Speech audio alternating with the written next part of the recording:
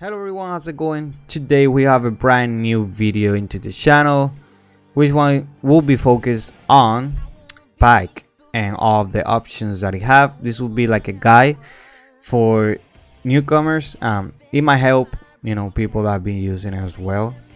Keep in mind you need an Android device that needs to be rooted, and you either have the free version or the paid version, which you will require a license and will become a sponsor of the application. But yeah, let's just go straight to it.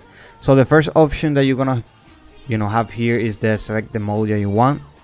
This one is for when you start the bot, which one you prefer, to only catch, to only spin. I only have this only catch Pokemon at first.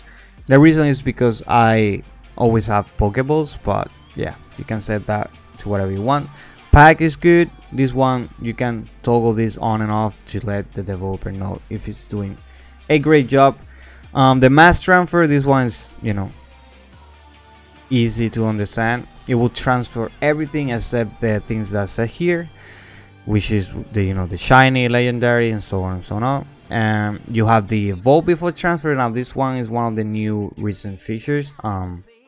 It will transfer and evolve at the same time the Pokemons, but it says here that it requires 5 times more candies, all that is required for it to evolve. So yeah, that's pretty cool. You have the filters, which will be what do you want the bot to transfer. I always have these two, of course, the Trash IV Pokemon and the Pokemon from Quest. Now keep in mind, from the Quest, if you're looking for a Pokemon that you really want, you need to be careful with this one. You have the egg, which again the same from Quest. If you're looking for one, be careful with that. You can transfer the shiny or the Honda. I don't know why would you want that, but you have those options here, and you can select what Pokemon do you want as well, which is pretty cool. You have this mode right here. Always leave this like this, spin silently. You don't want to use the gold play, it's really slow. So I always have the skip the gene while spinning option on. Some people have this off, so again it will depends on what you want and what your device can handle and how it runs on your device. The catch mode, this one is the ones that you're going to be using. The normal and fast catch are for the free version, and the ultimate catch is for the paid version. Ultimate catch is extremely broken, so it is worth it to have the paid license just for that, because trust me, it is insane. This one is the background waiting time for the this will depends on your device. If you have ultimate catch, it requires like 1K, but for my device I can have this at 0 because I know it can run it. But if your device is not really great, you can put this like a 500, 200, or the minute, which is the 1K, right? You should leave it at default if you're having problems. This one is the red balls, gray ball, ultra ball order, like however you want this to. If you have more gray balls in your bag, so start with those one while the other ones fill up. Pretty simple. You have the name here, which you can set up with anything that you want. You can put literally anything that you want there. You have the minimum of Pokeballs when switching to only spin. Now I always have this one like this. I never had any problems with this. I see a lot of people having problems with this because they try to use different settings and stuff. It depends on your bag storage as well, so keep that in mind. You can try this if you have like less bag space that I have. I'm sorry. You can have the like 50, 100. This is the total amount of Pokeballs it will always have, all the 3 in your bag, right? Combined, so keep that in mind. I always leave this at 0. Again, if you are using a route that has like a lot of Pokestops and it's always like spinning, catching, you want this at 0. But again, it will depend on your bag storage. So yeah, you have the touch and go, always have this on. You have another version of the sponsor, which will be the claim reward, the quest. What this does is will claim and complete the easy quest, right? And it will catch the Pokemons. If it is a quest that PaC can do, it will skip it and go to an easier one. The show IV, if you want, you know, the Pokemons in the inventory to show IV. If you want the Pokemon to show IV on the encounter, you want to have. If you're using Ultimate, I don't see why you would have that on, but I always have it on, just, you know, because another paid version of, I mean, another paid feature, I must say.